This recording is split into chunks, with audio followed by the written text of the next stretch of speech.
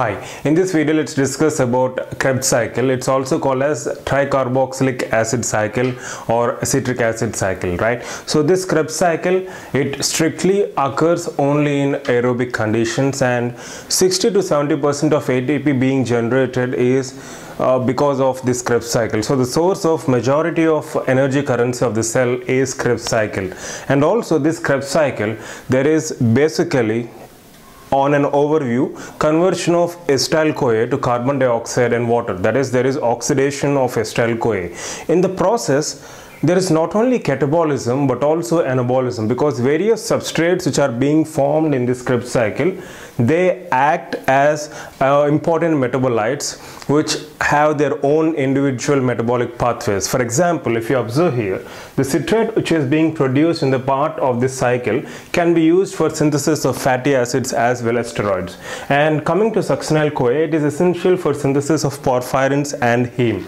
And whereas oxaloacetate, it's essential for synthesis of pyruvate and glucose. And coming to oxalosuccinate and alpha ketoglutarate, these are essential for synthesis of various non-essential amino acids, right? So the intermediates which are being formed here, they are very essential for formation of various biological molecules, very important biological molecules for that matter. So this cycle is considered to be amphibolic, so it is both catabolic as well as anabolic in nature, right? So that's very important.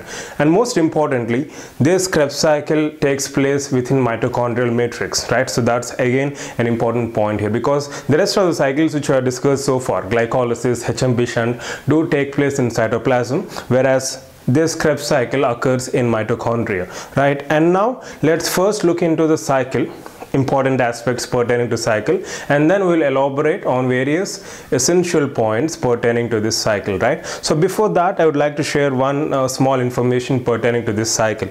The cycle was introduced by Krebs way back in 1930s, and initially when he submitted his research paper to Nature journal, it was rejected. Later, he published the same article. He submitted the same article to another journal called Enzymology, and it was published there. And eventually, he got Nobel Prize way back in 1950s for his work on Krebs cycle. And legend says that he used to carry that rejection letter which was given to him by Nature regarding his article publication. He used to carry that rejection letter, and he used to encourage researchers and ask them not to get demotivated if their research is not accepted by any reputed journal. So that's how his orientation used to be. And eventually he secured Nobel Prize for his contribution towards Krebs cycle in physiology. And you can compare this Krebs cycle or TCA cycle as an important central metabolic pathway. It can be compared to that of an important traffic junction, where many roads come and communicate or join at that junction area. So as I said prior, there are many intermediates which are being formed, and they lead to their own individual metabolic cycle. So this forms an important central metabolic pathway, and this is considered as an open cycle because the metabolites which are being formed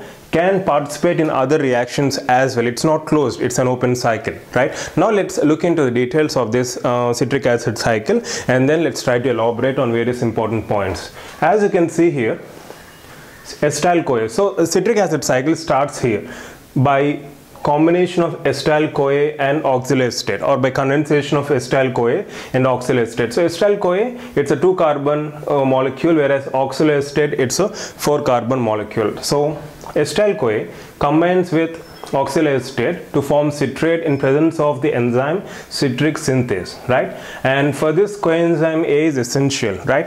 And also you can see here, once citrate is formed, there is also formation of isocitrate, oxalosuccinate, right? So these compounds, they are containing 3 carboxylic groups. Hence this cycle is also called as tricarboxylic acid cycle. So as you can see here, citrate gives up water in presence of enzyme aconitase, leading to formation of cis-aconitate. And this cis-aconitate gets converted to isocitrate with release of water in presence of enzyme aconitase again. And once this isocitrate is formed, many important reactions do occur here.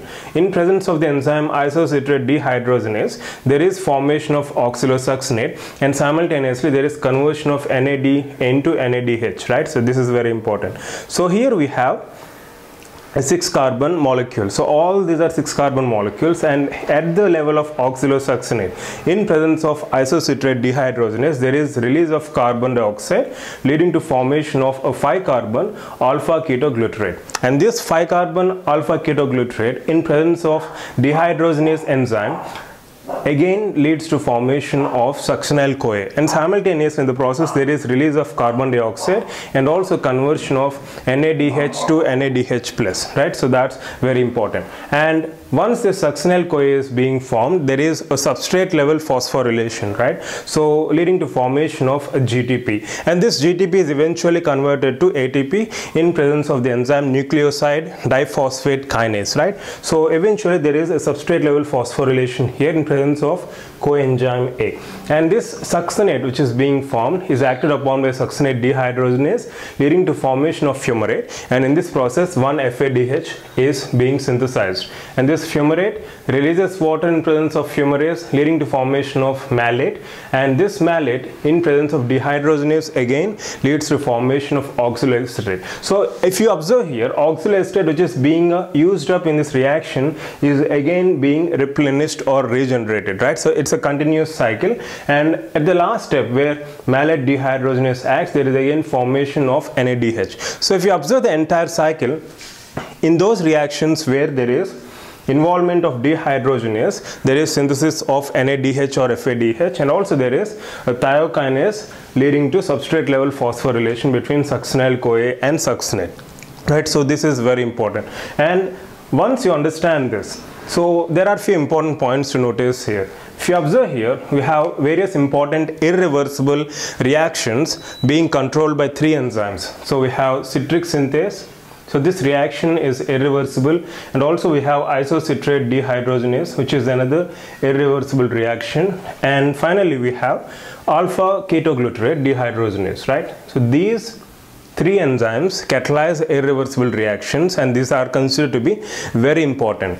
And coming to citric synthase, it is considered as a pace setting reaction because this initiates the pace or maintains the pace of reaction depending upon the availability of acetyl CoA and oxaloacetate. So the greater amount of acetyl CoA and oxaloacetate would obviously stimulate or initiate or activate citric synthase, whereas excess amounts of citrate through feedback inhibition would inhibit this citric synthase, right? So these are some of the initiators and activators pertaining to citric synthase. And coming to the next enzyme, that is isocitrate dehydrogenase, as you can see here, this isocitrate dehydrogenase is inhibited by excess amount of NADH or ATP, whereas it is stimulated by ADP, right? So these are some of the initiators, activators pertaining to isocitrate dehydrogenase. And coming to alpha ketoglutarate dehydrogenase, in this scenario, the inhibitors mainly are NADH as well as ATP. So when there is excess amount of energy, obviously there is feedback inhibition leading to deactivation or inhibition of these dehydrogenases, right? So these are some of the important enzymes, and also various initiators and activators pertaining to these enzymes. And as I mentioned previously, this is an amphibolic cycle.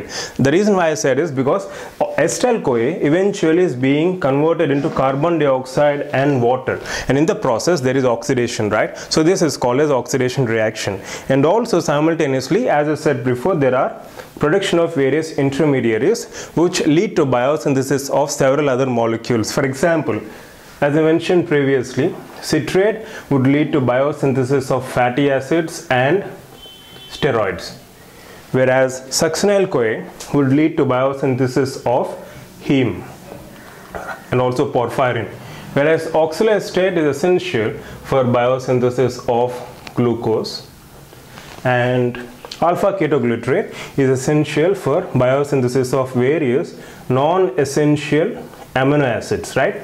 So this is a central metabolic pathway connecting various other metabolic pathways. That's very, very important. And now coming to the most important aspect, that is ATP synthesis per one cycle of a Krebs. So usually, as you can see here, there is formation of 1, 2, 3 NADH, right? So coming to the number of ATP that are being generated, so there is formation of 3 NADH, right? And also there is formation of 1 FADH. So 1 FADH. And third, there is one substrate level phosphorylation leading to formation of GTP. This gets converted to ATP in presence of the enzyme nucleoside diphosphate kinase, right? So there is 1 ATP formation due to substrate level phosphorylation, right? So now let's count the number of ATP that are being generated per one molecule of acetyl-CoA, that is one Krebs cycle. So as you can see here, each NADH contributes to 3 ATP, right? 3 ATP per NADH. Whereas 1 FADH contributes to 2 ATP. So 2 ATP per NADH. Sorry, it's FADH, right?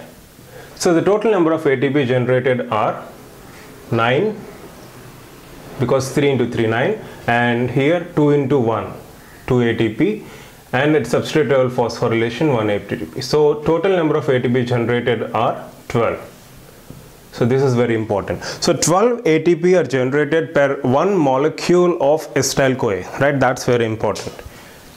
So apart from this, if the question is pertaining to the number of moles of ATP being generated, so this is the number of ATP, right? So if we want to convert that into number of moles, remember the fact that 1 NADH contributes to 2.5 moles of ATP, whereas 1 FADH contributes to 1.5 moles of ATP. So in this citric acid cycle, as you can see here, first one, so we have 3 NADH, so 3 into 2.5 moles of ATP, because each NADH contributes to 2.5 moles of ATP, there is formation of 7.5 moles of ATP from NADH, and there is formation of 1.5 mole of ATP from FADH, and because of substrate level phosphorylation, there is formation of 1 mole of ATP. So the total number of moles of ATP being generated include 7.5, 1.5 plus 1. So it is 10 moles. So in terms of moles, 10 moles of ATP are being generated per acetyl-CoA molecule in one citric acid cycle. In terms of number of ATP, it's 12 ATP, right? Hope it's clear.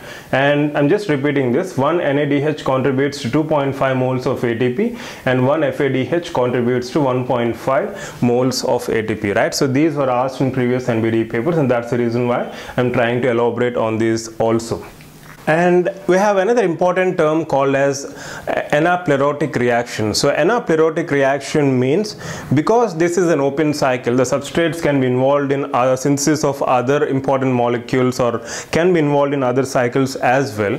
What happens is there can be depletion of various intermediaries, and this cycle might cease to operate. So in those circumstances, there are certain reactions happening which leads to replenishment of the depleted substrates. So this process of replenishment is called as anaplerosis or anaplerotic reaction. Now coming to suicide substrate, fluoroacetate is considered to be a non-competitive inhibitor of the enzyme aconitase, right? So this fluoroacetate condenses with oxaloacetate to form fluorocitrate, and this fluorocitrate, the cell metabolism deems it to be toxic, and there will be cessation or discontinuation of this citric acid cycle, right? So there is actually suicide of the cell, because this fluoroacetate, even though this is non-toxic, when it condenses with oxaloacetate forms fluorocitrate, which is a toxic compound. So as a result of which there is a suicide by the cell, hence this fluoroacetate is called as suicide substrate, right? And to summarize, Tricarboxylic acid cycle, also called as citric acid cycle or Krebs cycle, was discovered by Krebs way back in 1930s, and this is a central metabolic pathway. It's considered to be amphibolic because there is catabolism and also formation of various substrates which help in biosynthesis of various molecules, right? So as you can observe here, there is a substrate level phosphorylation and also formation of 3-NADH1 FADH, right? So that's very important. And also we have various important enzymes such as citric synthase, isocitrate dehydrogenase, and alpha ketoglutarate dehydrogenase. And there are various factors which inhibit as well as activate these important enzymes, catalyzing various irreversible reactions within the cycle. It's considered as an open cycle, by the way, and this strictly occurs in aerobic conditions, unlike glycolysis, which occurs even in anaerobic conditions, right?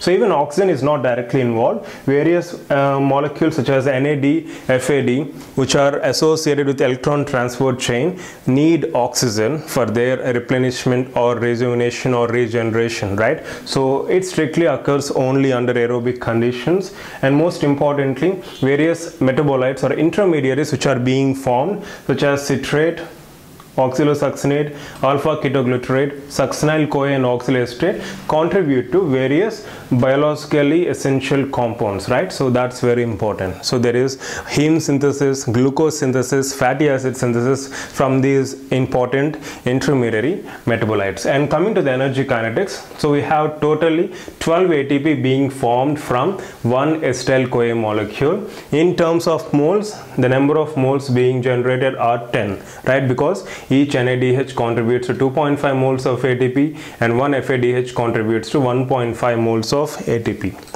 right? So these are some of the important points pertaining to Krebs cycle. And also I mentioned about anaplerosis as well as suicide substrate, right? Hope it's clear. Thank you.